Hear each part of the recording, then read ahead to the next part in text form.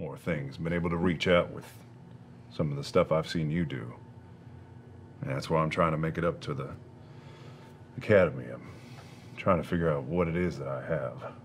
DM, when I cast Detect Magic in the first game in the tavern, did that sword light up? No. I don't mean to alarm any of you, really. I'm trying to be as forthright as I can. Where is the sword right now? Can I make it appear?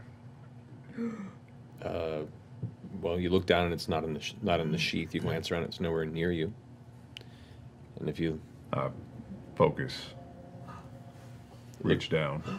He looks down at his open palm, and there is a flash of greenish blue teal energy out of his grip.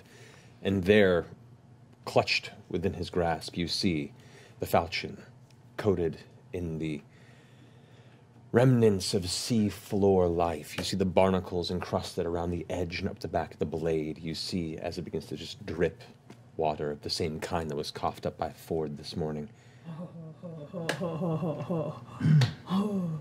You can see why I'm a little curious about this item. That's a great trick. Would you, I don't even need to touch it, but would you trust me to study it for a moment?